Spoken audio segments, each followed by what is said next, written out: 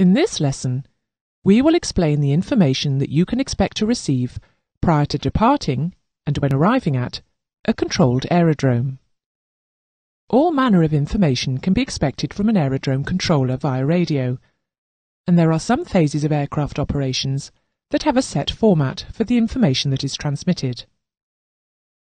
The following recording is an example of an airways clearance. CC203, good morning, climb to altitude at 6,000 feet, there is no speed restriction, scorecard in. Climb altitude 6,000, no speed restriction, scorecard in, CC203. CC203 up to 3,000, heading 095. Heading 095, passing 3,000 feet, CC203. UK 46 Golf, descend to altitude 4,000 feet. Altitude 4,000 feet, again, altitude.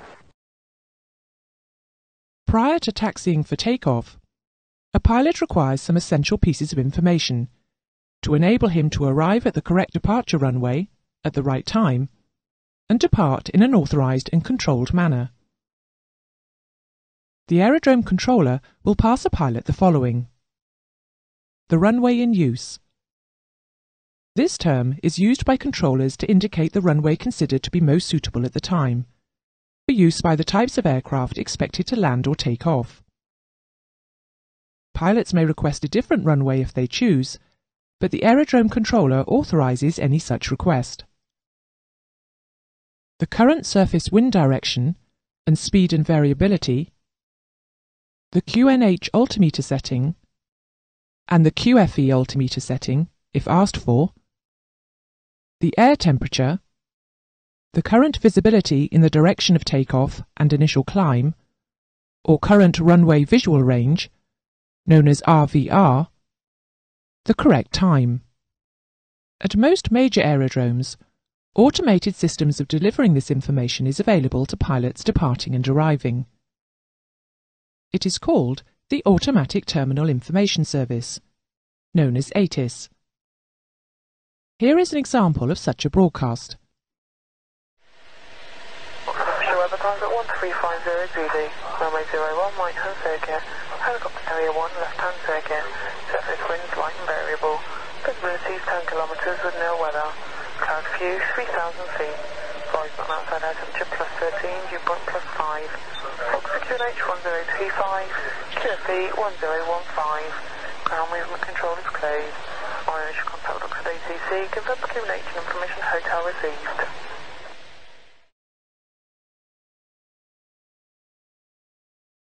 Having arrived at the holding point of runway in use, the pilot will be told of any significant changes in surface wind direction and speed, air temperature and visibility, or RVR, significant meteorological conditions in the takeoff and climb-out areas.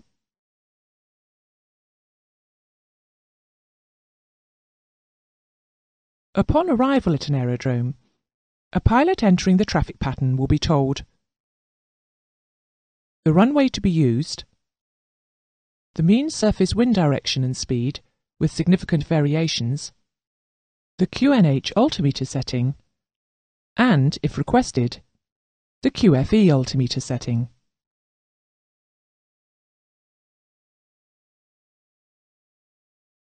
You will recall that whilst operating under visual flight rule conditions on the ground or in the air, it is the pilot's responsibility to avoid collisions. However, whilst in the vicinity of a controlled aerodrome, aerodrome controllers will pass to pilots essential traffic information to enhance their ability to avoid mishap.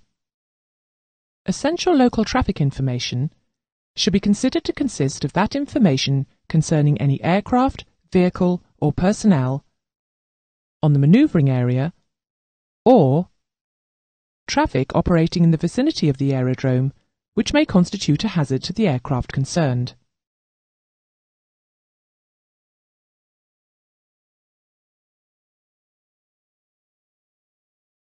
An important job of the aerodrome controller is to inform pilots of the aerodrome conditions.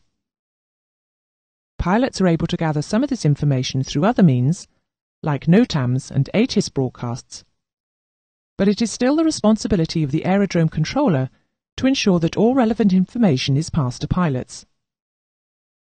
The information passed will include aerodrome construction or maintenance work on or adjacent to the movement area, rough or broken surfaces on the runway, taxiway or apron, snow, slush or ice on the runway, taxiway or apron, water on the aerodrome movement surfaces, snowbanks or drifts, any temporary hazards, any lighting failures, any other pertinent information.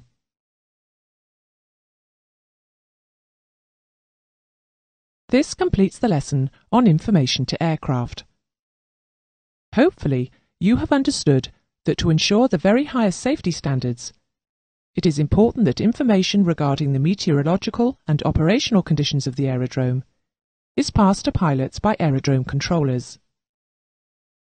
Without a formal and accountable exchange of information between the aerodrome controller and aircraft, incorrect assumptions might be made, leading to poor decisions and compromises in safety.